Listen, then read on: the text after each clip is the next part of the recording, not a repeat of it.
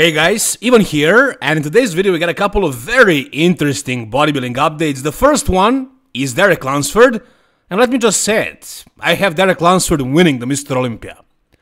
Just joking, just kidding, take a breath, count to 10, relax. I don't have Derek winning the Mr. Olympia as of yet. As of August 28, I still do have Samson Dauda as my favorite, but things might change and I might have Derek Lunsford winning it, but I need to see more than this. However, in this video right here, Derek does look pretty freaking nasty, right? His conditioning at 6.5 weeks out seems to be the best of the bunch, of all the top 5, top 6 guys. Hadi is most certainly not in this kind of shape right now. Neither is Samson, neither is Nick Walker even.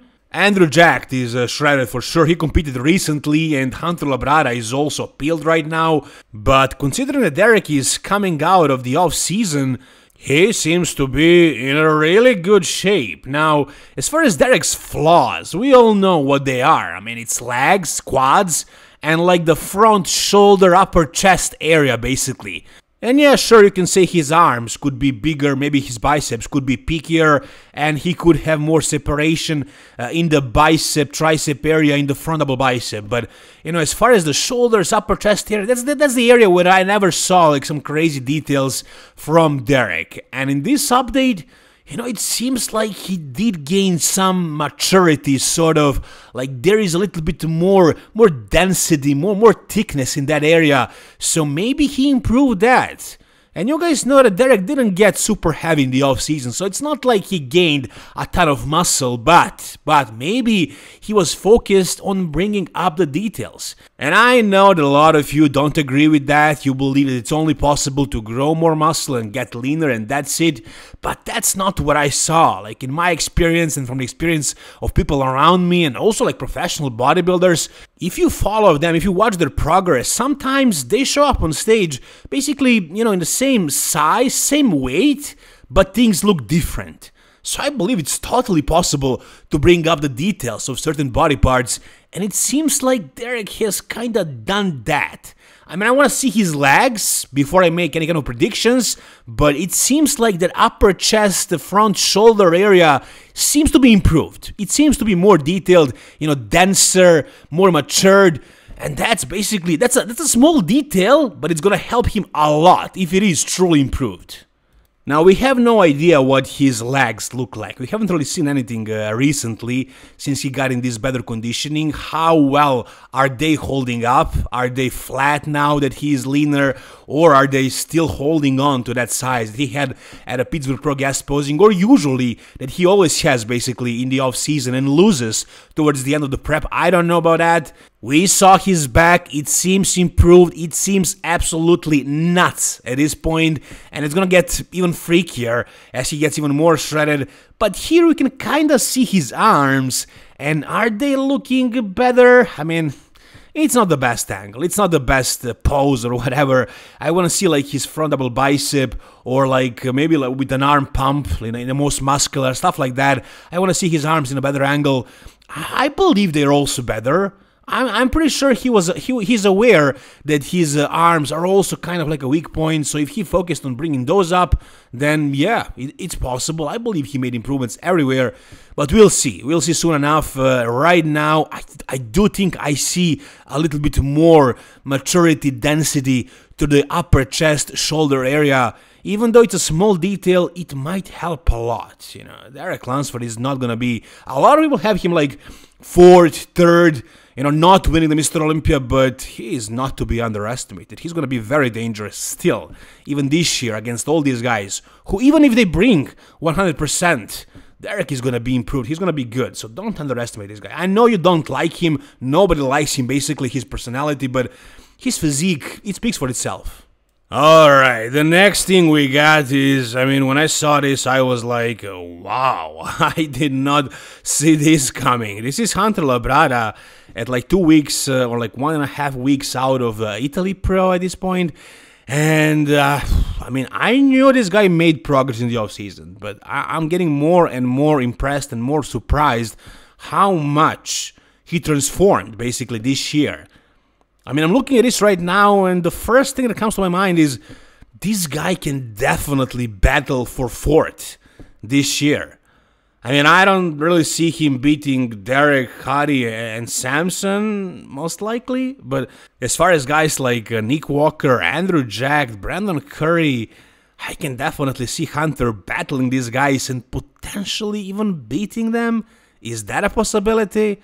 I mean, Hunter, you guys know that he's a very, very complete bodybuilder. Like, he has all the body parts, even the freaking calves. Like, he has everything. He has no big gaps, not too many flaws, really. Like, he has big arms, big shoulders, good chest, small waist. You know, legs are pretty freaky, I would say. Hamstrings, glutes, and quads. Forearms are there, calves are good. And he has a lot of muscle. You know, you can't really realize, you can't really grasp how big he is until he stands next to the other guys. And he can bring conditioning. Now he's definitely bringing good conditioning. The only flaw that he had so far basically was his back. Like, his lats were pretty high inserted. But now that he got his back so shredded, and I think he improved it slightly. I mean, not slightly, he improved it quite a bit from last year. Now this back looks absolutely freaking insane. Like, look at the freaking details throughout the entire back. Like, the erectors, look at how separated and detailed they are. That's a proper Christmas tree, and that's not even stage ready. He still has to dehydrate and carb up and, like, be, you know, truly full and dry. What is gonna look like then? I mean, I don't want to see this back look any different, honestly. If he can step on stage looking like this, exactly, this would be awesome. I mean, yeah, like, his glutes could be a little bit more dialed in, and he can bring that up with dehydration, but I don't know, man. I wouldn't risk it, honestly. I wouldn't risk the fullness and the look in the back and basically in everything else just for a couple of glute lines.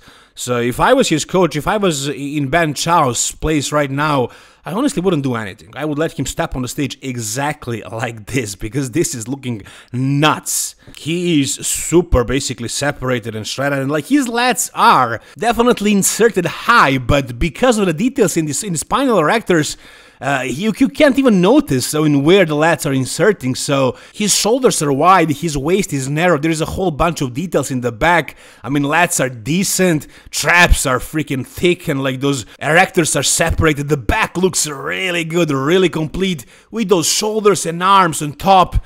I mean, this looks like a really good, like a winning back double bicep pose. Now, in the back lat spread, you can see you can see more clearly what I'm talking about. Like, his lats are, in fact, pretty high inserted.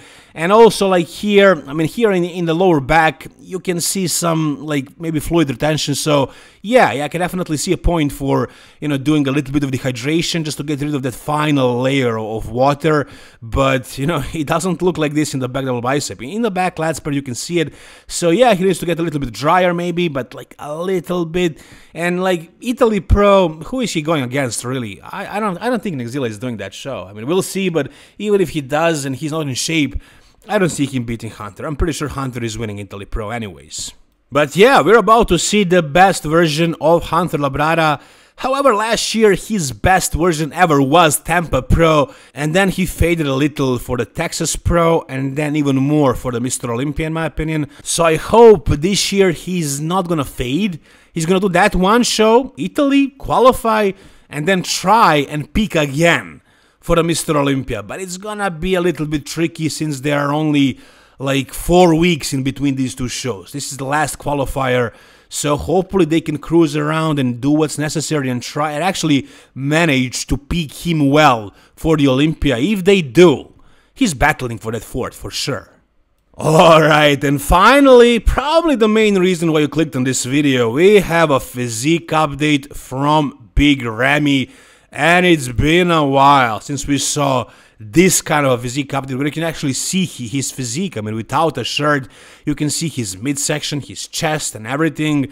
And honestly, Big Ramy right now is looking pretty big.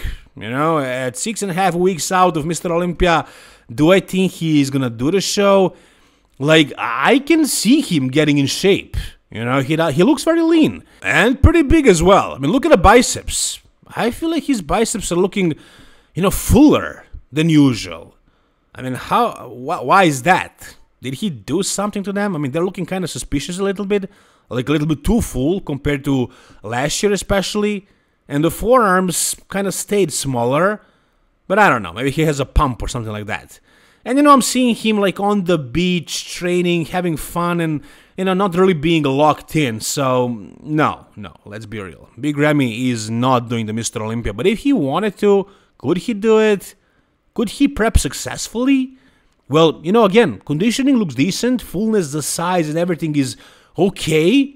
So maybe he could, get shredded in 6.5 weeks and jump into the show, but I don't think he's gonna do that. I mean, the guy is 2-time Mr. Olympia. I don't see him prepping that way. If he was gonna do the Mr. Olympia, he would prep properly, and if he truly put 100% into it, could he, get, I don't know, let's say top 5, top 3 again? I mean, I have to see more than this to make that kind of conclusion. But honestly, like, the first impression from seeing this is he did not lose, like, his size. He does not look retired. I'm pretty sure about that. If he retired and, like, stopped, training hard and, like, taking supplements and eating a lot of food, that's the main thing. Like, when guys stop eating a lot of protein, a lot of food, that's when they lose a lot of size. And as long as they're training hard and doing a little bit of gear at least, and also eating a lot and eating like a bodybuilder, they stay big. So I'm pretty sure Big Ramy is regimented to a point, and that's why he's holding all this tissue. Conditioning, again, very good, but it's pretty much impossible for a guy of this size to get fat. But holding on to this much tissue, that can't be easy. I know he has crazy genetics, but still, maintaining this much muscle, it requires effort. So I feel like Big Ramy is still living a bodybuilding lifestyle, not to the point where he's prepping for shows, but maybe next year, maybe Arnold Classic, maybe Dubai Pro. I think we're gonna see him next year on the stage. This year, however, I don't know. So you guys tell me down below in the comment section, what do you think about Big Ramy's current physique? Why is there sand on Big Ramy's knees? And whatever you guys think about whatever part of this video, comment down below, like this video if you enjoyed it, and subscribe to this channel. Thank you guys so much for watching. See you soon, all the best, and bye bye.